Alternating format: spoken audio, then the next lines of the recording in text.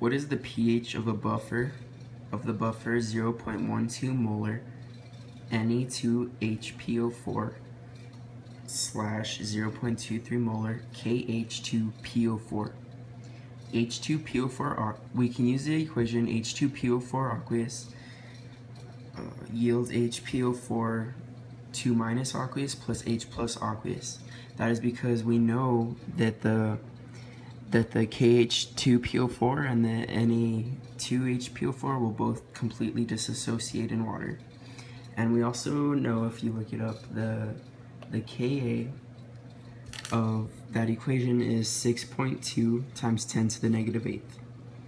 From here we can use the Henderson-Hasselbalch equation because there is a significant amount of both the acidic and conjugate base forms.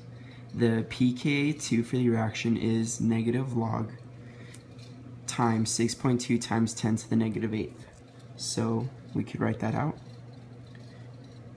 pKa2 is equal to negative log times 6.2 times 10 to the negative 8th.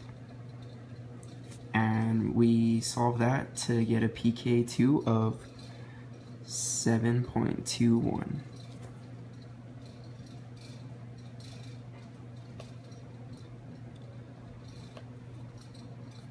And then from there we can find the pH again using the Henderson-Hasselbalch equation. So it's going to be pH is equal to pKa2 plus the log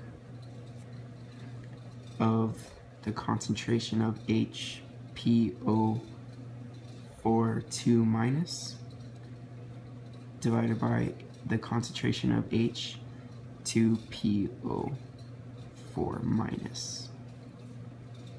And we keep in mind that anything that has a lowercase p in front of it means negative log.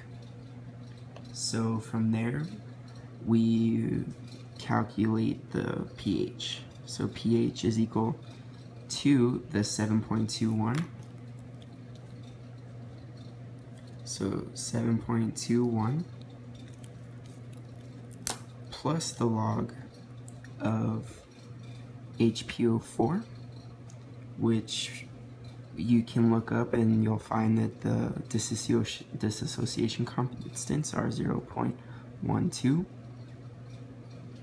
over 0.23, and that's equal to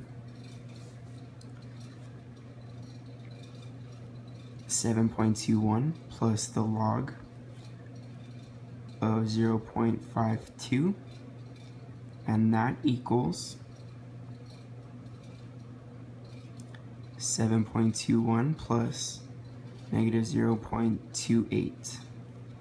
And finally, the pH of this buffer is 6.93.